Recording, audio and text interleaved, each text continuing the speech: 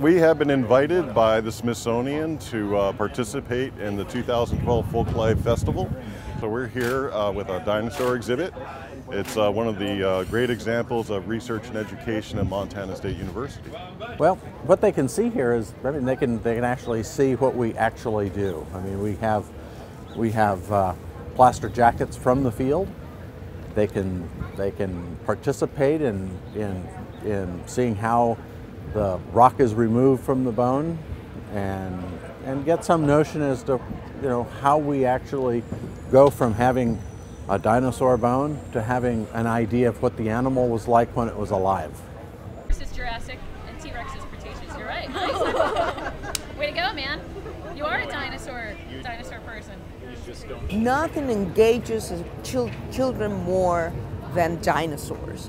And that's why we need to pitch our message, because those children will be the future students of Montana State University, and we want for them to come with their imaginations and fire.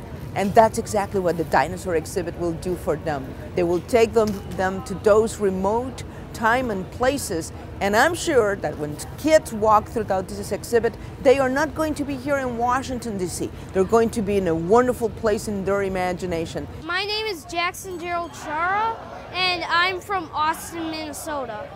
Ever since I got my first dinosaur toy, I've always been interested in dinosaurs and growing up to be a paleontologist. What do we know about Spinosaurus? Well, some people think that the spines are sticking out of the water while it swims and catches fish. Well, I got a picture with him, and it's Jack Horner from that made the Jurassic Park films. Today's just really a fun day for me.